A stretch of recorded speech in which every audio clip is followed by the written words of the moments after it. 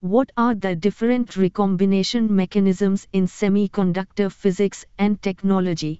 In semiconductor physics and technology, recombination refers to processes involving charge carriers, electrons and holes, in the material. Recombination mechanisms in semiconductors are crucial as they impact the performance and behavior of semiconductor devices. Here are a few key recombination mechanisms. Radiative recombination. In this process, an electron recombines with a hole, emitting a photon with energy equal to the bandgap of the semiconductor material. This is the basis for light emission in LEDs, light-emitting diodes. Non-radiative recombination. Electrons and holes can recombine without emitting photons.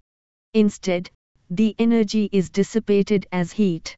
This process, which doesn't produce light, can limit the efficiency of semiconductor devices. Shockley-Reed Hall, SRH, recombination.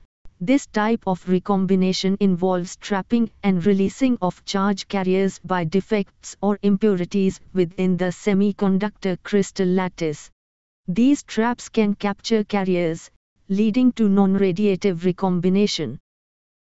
Auger recombination. In certain high carrier concentration scenarios, when three carriers interact simultaneously, one carrier recombines non-radiatively by transferring its energy to the remaining carriers, leading to the loss of energy in the semiconductor.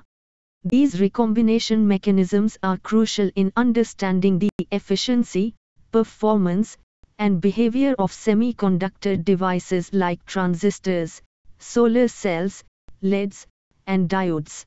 Engineers and researchers study and control these mechanisms to optimize the performance and minimize energy losses in semiconductor devices.